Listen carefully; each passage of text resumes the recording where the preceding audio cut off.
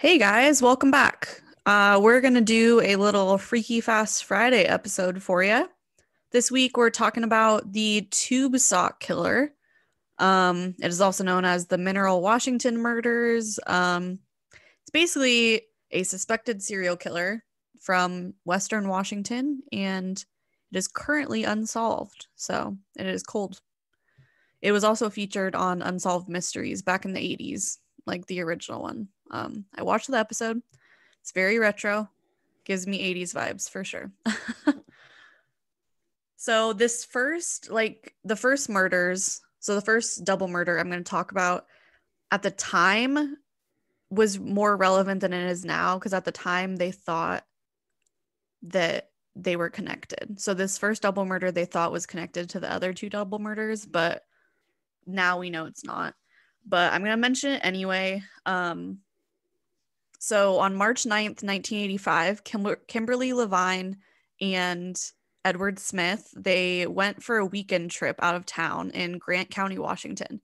This is about central Washington, Grant County. The specific place that they were probably camping was right on the border of Grant and Kittitas County near Vantage, Washington by the Columbia River. So Edward's deceased body was found the next day, so March 10th, with his hands tied behind his back and his throat slashed in a gravel pit near the Wanapum Dam.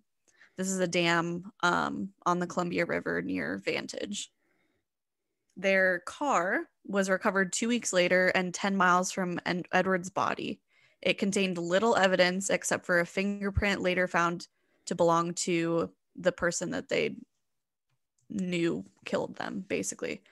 So, like at the time in 1985, when all of these happened, they were like, oh, maybe this is connected somehow. But that first double murder of Kimberly and Edward was solved. So that wasn't the tube sock killer that killed them.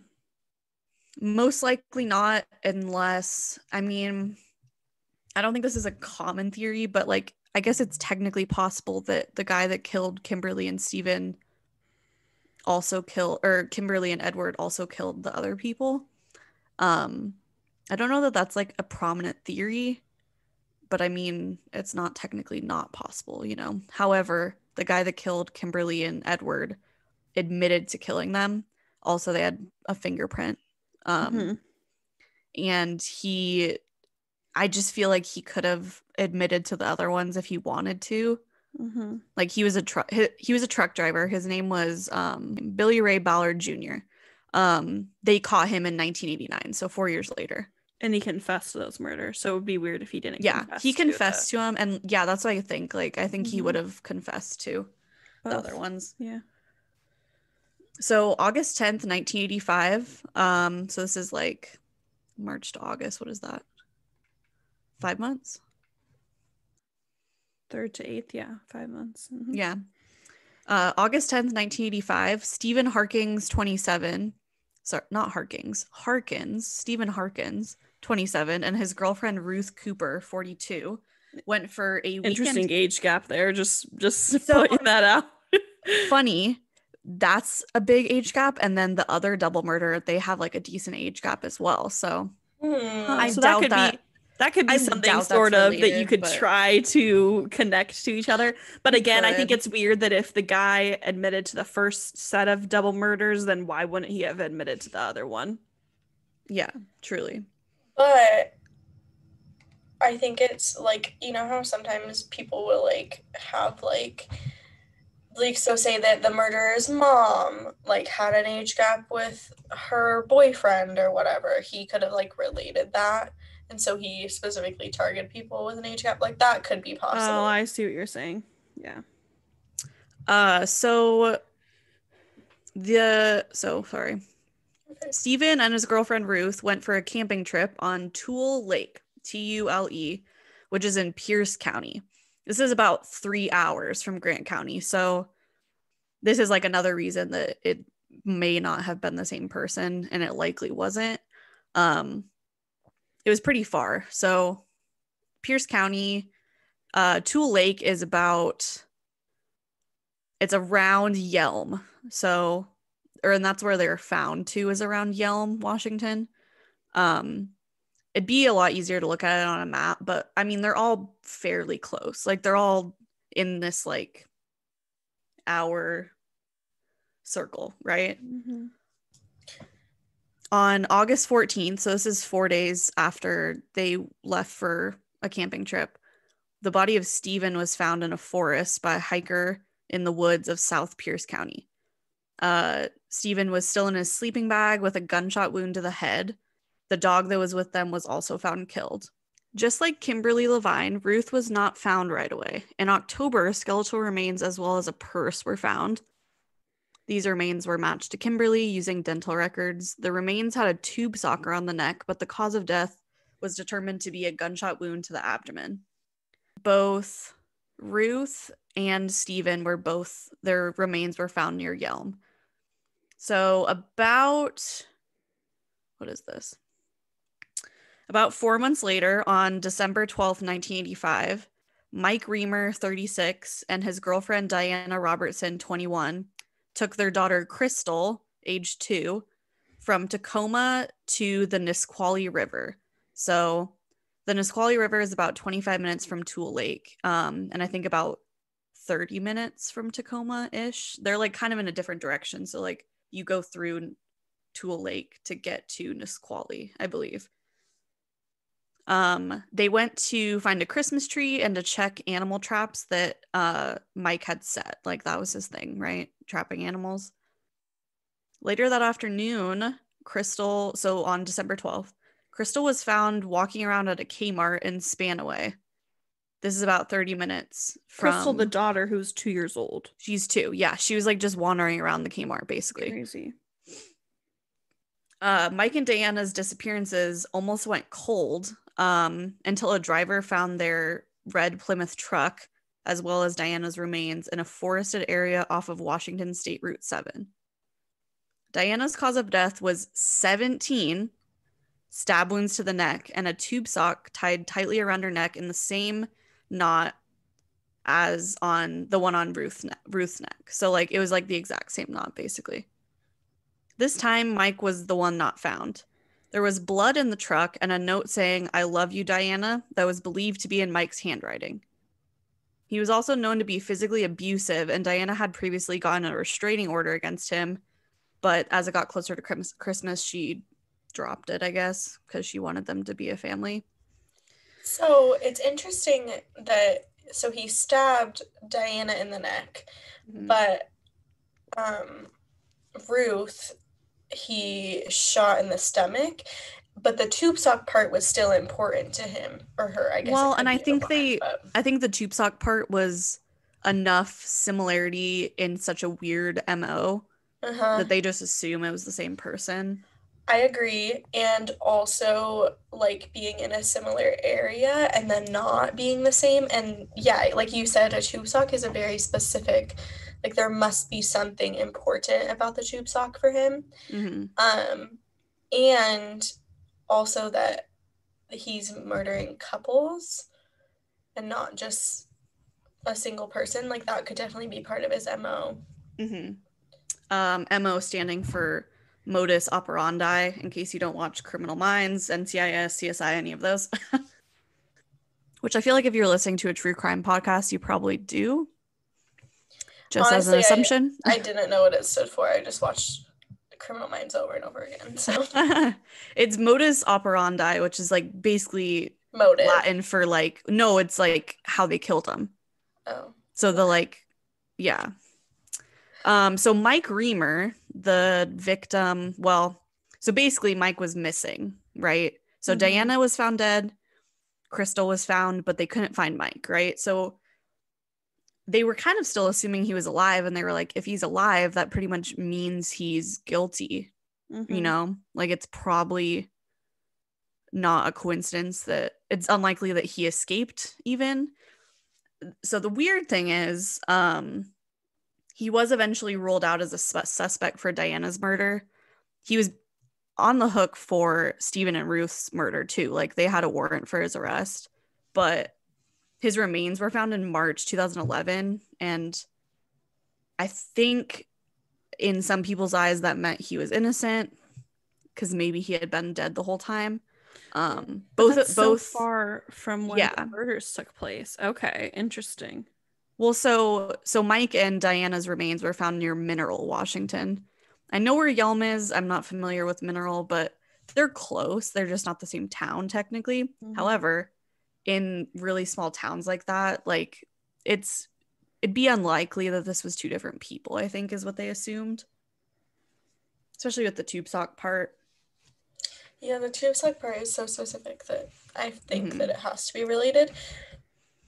The only thing is, if you're assuming that Mike, so he is ruled out as a suspect, but if you still think that he did it, it's interesting to me that he would have, if he was found in a different place, then he would have killed Diana and then gone somewhere else and like killed himself, probably would be what I would think Mhm. they would suspect. But then why did he go somewhere totally different to kill himself? And why did he kill the other couple? Because that doesn't really. Well, so they were like a little suspicious that he killed the other people. Obviously not just because of the tube sock thing, but also because it was in an area that he was known to set animal traps. Because remember, he likes to trap animals like for a hobby. So September 1989 was when this case, which was featured on Unsolved Mysteries. Obviously still hasn't been solved. It's technically cold now. There's a lot of theories. There's a lot of like people that know this case usually have like a really strong opinion on it. Basically, it like the first theory is that Billy Ray Ballard Jr., who killed Kimberly and Edward, was it him? Even though the MOs were totally different, they were like 3 hours apart. They were in completely different parts of Washington. But Billy Ray Ballard Jr. was a truck driver, so like a semi truck driver. So like, I mean, Wouldn't it's it be not unusual for him to not be like in a few totally out of the different places? question. This one doesn't seem like it's a very popular theory though. Yeah, I don't think so. Well, because if the tube sock was involved in the other two murders, why wouldn't he have done it in the first one? Unless like the first murder was like kind of just like a wasn't trial run. planned. Yeah, I don't know. It's Weird. just that it was in the same year too. However, I know it's not totally crazy for like serial killers to like develop like a signature like a tube sock like later. Mm-hmm. Like I think there's probably been a couple people that like Their MO were develops as they go. yeah, like, and that's a very specific thing, right? Like I wonder if he did it once and for whatever reason he found significance in it, so he decided to do it again, but the first time he killed people he didn't do it. Or he didn't have a tube sock with him. I also think they don't know where the tube sock came from. Like, was it a victim? Like, or... I don't Was even. it a used tube sock? Because then they would be able to make some sort of connection, wouldn't they? I saw one of the pictures. I mean, it's not super graphic because she's face down in the picture, but it was basically like comparing the two knots in the tube socks, right? Mm-hmm. They look like they have like, so you know when you wear like a white sock and the bottom like just eventually over time, even if it's clean, is like brown. Mm-hmm. It kind of looked like that to me. So like, even if it didn't have any DNA on it, I feel like it wasn't like unused necessarily. DNA like goes bad after a while, especially out in the elements. So a lot of people still believe that Mike could be a suspect, mostly because they can't really prove how he died based on just his skull. Mm-hmm. I think, well, so I know that the cops like haven't really like released certain information, right? And I think a lot of people believe because I think they only found parts of Mike's skull, so they can't tell if he like shot himself in the head, because that would be like the reasonable way to commit suicide, right? Would be to shoot yourself in the head. Well, and that would explain why he'd be in the middle of the like found in the middle of the woods. Yeah. Sorry, I've been trying to say complete suicide, not commit, because that's the politically correct way to say it. And I mean, I think it's more respectful too. So complete suicide. So if he had completed suicide, there would have been like some kind of wound in the skull, right? And I don't think they found can't that. say that. However, people that still believe Mike was the suspect, I think, were like, well, that's not conclusive, right? Mm-hmm. And I mean, I think the biggest evidence for Mike being the suspect or being the killer is that Crystal was clearly driven to that Kmart in Spanaway. Like she couldn't have walked 30 like minutes away, right? And somebody took her. Somebody took her there. And I can't see somebody risking. I mean, she was 2, so it's not like she couldn't have identified the guy, but like the guy or girl, whatever. But like I just don't see somebody risking that, in my opinion, like driving her all the way to there and then likely coming back and trying to partially bury Diana. I think that is but he didn't bury Diana. Diana wasn't buried. Wasn't she found in the truck? No, no, she wasn't in the truck. She was like next to the truck. Yeah. I think that's a reasonable theory that he was abusive, right? We know that Mike was abusive. Mm-hmm. We know that he set traps in the forest, so that could explain why he killed the first couple before him. Mm-hmm. And also maybe he just couldn't bring himself to killing his own child, because I doubt that he was abusive with his kid. If he was, she probably would have said that, Diana, and she didn't. She said that he was abusive with her specifically. So I wonder if he couldn't bring himself to do it, and so he drove her out and just like left her there, and then drove and was just going to go about his life and then killed himself instead. Because I think it's so weird that in the first case, the 1985 one, they're all in 1985. Sorry, Stephen and Ruth. Mm-hmm. I think it's weird that they were both found like within a reasonable like time frame, but then in the Mike and Diana case, Mike wasn't found until 2011. That is a big red flag to me. That kind of indicates to me that he didn't complete suicide like right away. No. Yeah. Like that's. Do they have a time of death? No, well, they can't really tell from a skeleton, and they don't even know how he died. Yeah, they can't tell from the skull that they have. I mean, like it hasn't been said that he completed suicide, and that's how he died. So. My point is, I just don't think that because of the way that Ruth and Stephen were killed, and it was clear that they were like together, everything was, committed that way. I think that it doesn't make sense for them to just not have found Mike until 2011. And then, I don't know. I just think that seems weird. To me, it sounds like later in life, he was out in the woods setting animal traps and just couldn't live with himself anymore because of what he did. You think? That sounds more reasonable to me than someone else killing them. And then they just happened to not find the body until 2011. I think that seems unreasonable. Also, I mean, it was like a remote area. Sorry, why? No, you're okay. But if there had been killings in that area, wouldn't they have looked harder to try to find Mike? I mean, it's a true, lot of space. And at the time, it would have been a whole body, so it would have been easier to find. Because all they found remains-wise was a skull, so which indicates to me that it wasn't there the whole time. Also, here's my thing that now I'm kind of coming around to think maybe it was Mike. But why would he stop? So, like, if it wasn't Mike, why would he just stop killing after Diana? Like, it seems... I mean, it's possible that he... First of all, I mean, maybe he felt, like, really bad about it, but I doubt it. I think that that was like his end goal. No, exactly, which is why I'm saying if it was a serial killer and not Mike, then like why would he just stop after killing Diana and Mike?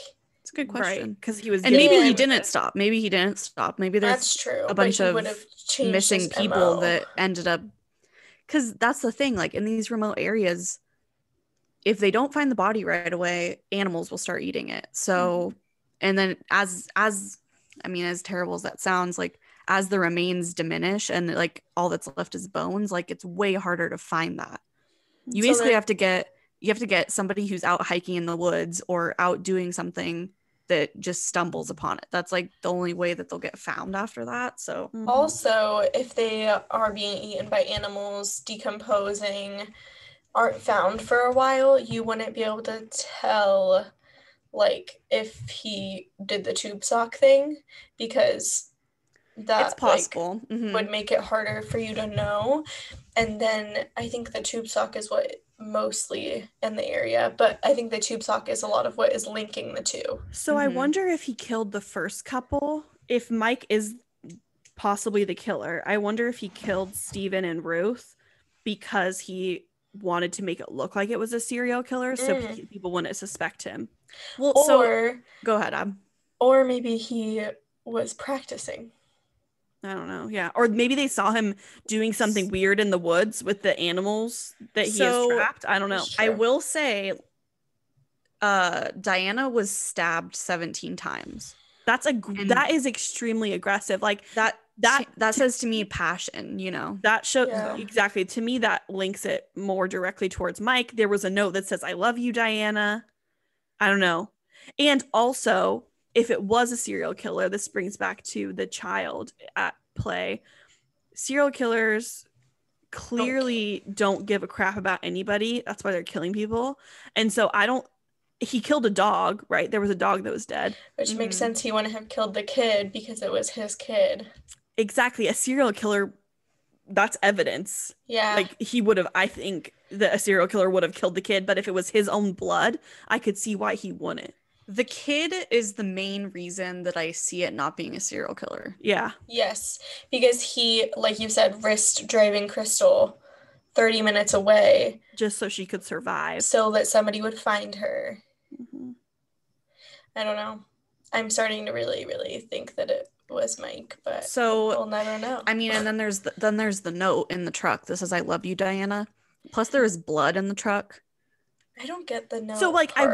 I wonder if they were going out. He drove them out there to find a Christmas tree and like look at his animal traps, and they got in a fight. So he like stabbed her to death, dumped her outside the truck, drove Crystal to the Kmart, and then just went about his life. And then maybe at another point, maybe he didn't kill himself, but maybe at another point he was out setting animal traps and maybe got like attacked by an animal. I don't know. That's not completely out of the question either.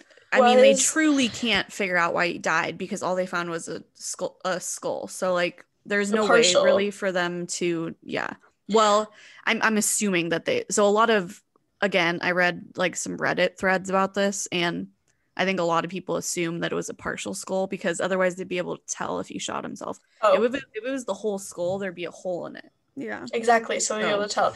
Okay, here is my other thing that I'm thinking of was the first murder, not the very first one, but the one that they think is linked. Is that one, did it come out in the news before the second I'm killing? sure. So it could have been a copycat. He could have been like, Mike could have been like, I'll do it this way to frame so I can get away with it because the serial killer. Yeah, that is totally a possibility if it was in the news, and he could have been like, well, I'm gonna. Well, and this idea of he killed her way differently in a very like passionate way, and he didn't do. You should have tried not to do that if you wanted to. Again, though, it's not like he spent any time in jail. For all we know, he died of like natural causes in 2011. Yeah. You know, I just think prior to 2011. I think that he either was trying to make it look like the serial killer did it, and that's why he did the tube sock, and it's possible that the other killing that's related was another serial killer. So it could be 3 different killers. Like these 3 cases could be totally different if it was a copycat, or he killed Diana, and then he killed Kimberly, or not Kimberly. And so I will note that Ruth, that one, Ruth and Steven. Yeah, they determined her cause of death was not strangulation. So like exactly, the tube sock was on their first show, and I mean same with Diana. She definitely didn't die from strangulation. She got stabbed 17 times in the neck. She was already dead. You know, so it's like an afterthought. It's there for decoration. Yeah, it's an accessory kind of. And it was.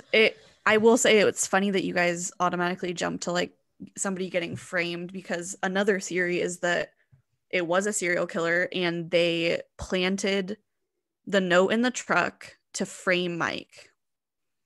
And so basically it was either, because at this point I've completely ruled out in my head that it was Billy Ray Ballard Jr., which was the person that committed the murders of Kimberly and Edward. Real quick pause. That part of the story I got from truecrimearticles.com. It's not mentioned in the Unsolved Mysteries episode. So I wonder if that was like a theory, but like maybe nobody believes that one anymore, because it wasn't coming up a lot on the Reddit thread I was on. So yeah, I mean, I'm just saying that I think that is not the case. I don't think that it was Billy Ray Ballard Jr. that did the other ones. That did the other ones. I think even though he technically could have timeline wise. Right. Yeah. I feel like there's basically two schools of thought. You can either believe that it was Mike and he was trying to frame the serial killer, or it was a serial killer and he was trying to frame Mike.